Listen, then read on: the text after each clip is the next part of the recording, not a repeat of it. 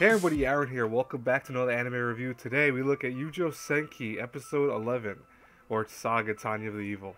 Now, you know, I'm very impressed with the show. I really want to say that. I want people to understand this show is actually pretty good. I mean, I really highly enjoyed this show so far. We have one more episode left next week, and the conclusion is really what's going to set in stone my final grade for. I'm not going to say what it is yet because in my head I have a kind of set in stone almost grade.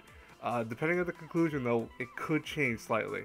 But anyways, for the most part, though, this episode is really action-packed. I mean, if you wanted an action-packed episode, you do think you got it with this one, where Tanya actually faces off with the other commander, who is very similar to her. But you know, what's funny is they both share shots with one another, and ironically enough, you know, she gets hit, but at the same time, she just tears into him using her powers. And you can see, though, he uses a very similar style where he activates his power or his gem by praying to God. So I wonder if they're gonna work with that with the next episode or anything like that, or if this is just a one-time trick type thing. It does wrap up to the conclusion that, you know, she does, of course, as you see from this image, she blasts him away. I thought that was really freaking, like, that was a very visceral scene between both of them, but the whole fact of that was amazing.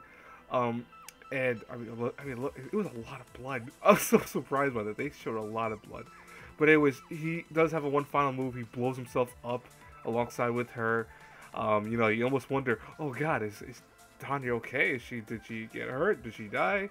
Because I don't know. Tanya is a weird character. Like, I don't really per se feel for her, but I do find it like interesting to see her plight at the same time. Like, I don't know how many times I could say that with the character that is her archetype in the show, or in a show like this in general.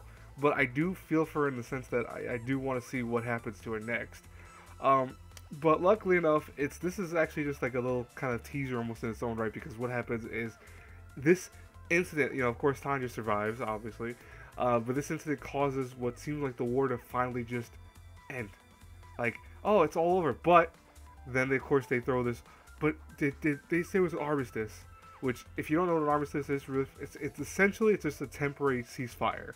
Essentially, it sounds like it's an actual victory, but what it does is that it says that both sides decide, you know what, we'll give you some time, you know, think of what you want to do, if you want to surrender, etc., and we won't attack you during that time.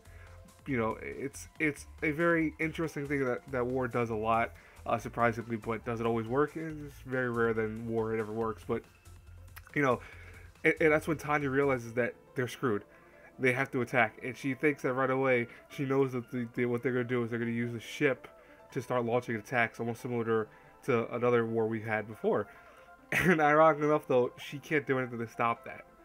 She tries to, you know, convince the higher ups, the generals, to say, hey, listen, just let my troop go out. We will destroy the threat, and we will win this war permanently. There won't be an armistice. There'll be a victory on our side. But they don't want to hear it. They're like, no, we're set in stone. This is what we're going to do. And even the general, I think that one general she talked to, he didn't even seem to know that they were doing an armistice, but he realized it. But he can't go against his superior, so that was interesting. This is, I think, the first time that we've seen Tanya actually break down. Like, we've seen her character, you know, his character, her character, depending on what you want to believe. We've seen her character be very tough as nails. And in this episode, they showed two things that were interesting. They showed, of course, the scene where it was a church and she was talking, she was passing by a kid that was getting bullied, and she felt bad for him. And then they showed this scene where she's actually crying because she realizes that what's going to happen next is that they're going to get attacked. And when they get attacked, it's going to be blindside attack. But she can't prevent that. It's just going to cause the war to go into a further thing. Can this be a mixture of her own pity for herself because she has to realize that she's not done with the war, she's going to have to go right back into it? Or is this that she realizes that people are going to die? You know, can you think about that for a second? It's interesting because they showed some highlights that make it look like she actually cared about everyone else this episode, which is interesting. You know, I'll say this right now. I really dig the show. I really do. I think the show is very well done so far.